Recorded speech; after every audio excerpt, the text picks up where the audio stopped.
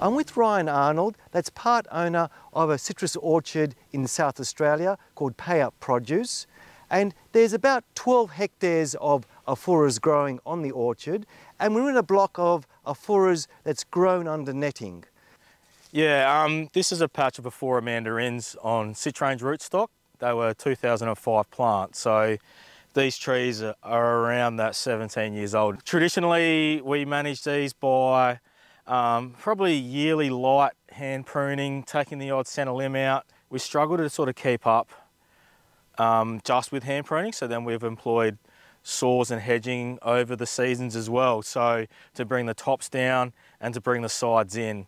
And also we were finding with our management methods that we were getting really boom bust yields, so we would have a year of good yields where the trees were coming off a lighter crop and they'd throw a 60 tonne a hectare crop, and then we'd find the next year they'd overcropped and we had to hedge, so then the yield would crash down to 15 tonnes a hectare or less sometimes.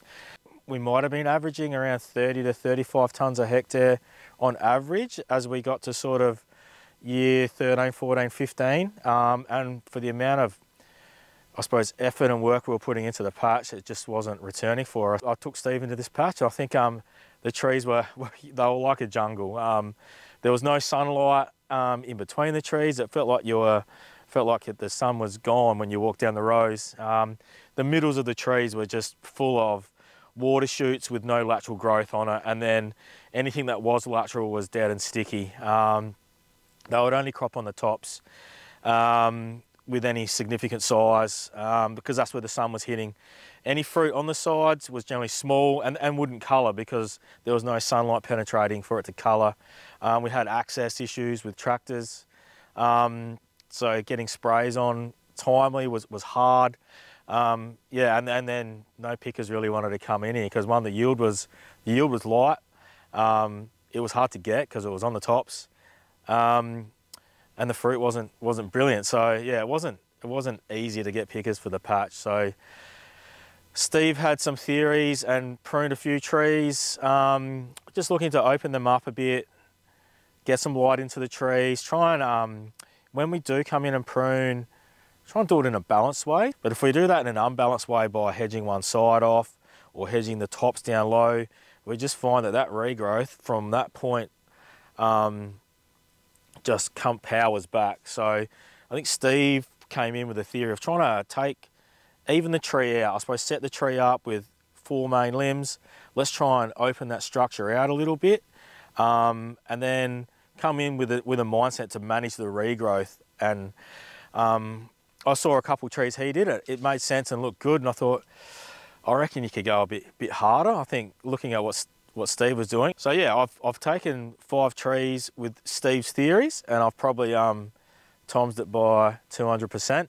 With that first prune, I focused on taking big cuts out the centre. These trees were touching the net up the top. I did have a hedger come in and hedge them down, and I used that as an opportunity then to reduce some of that weight of wood above, but then to try and reform the trees. I also looked at the sides of the trees and I wanted to, I suppose, create some windows around as well. So that was my theory. I wanted to open the tree out from the centre, bring it down, but also look at the side of the tree and bring it in a little bit as well. Yeah, so if we look at this tree now, there's a ladder sitting there.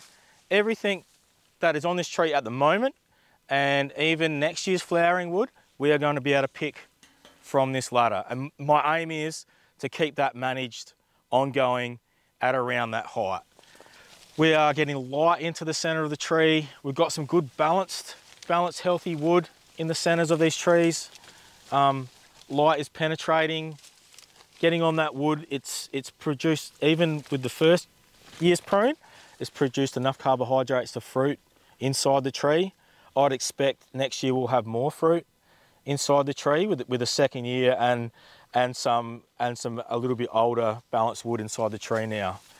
I think ongoing, somewhere in the realms of $5 to $7 a tree, I'm hoping that we can keep these trees managed and balanced going forward now. So we're looking at And I think, look at the trees I've got here now. I've already got just season 2, 45 tonnes a hectare to 50 tonnes a hectare on these 5 trees equivalent. So that gives me confidence that I think going forward we can improve on that as I form the shape of the tree and create wood where I need it.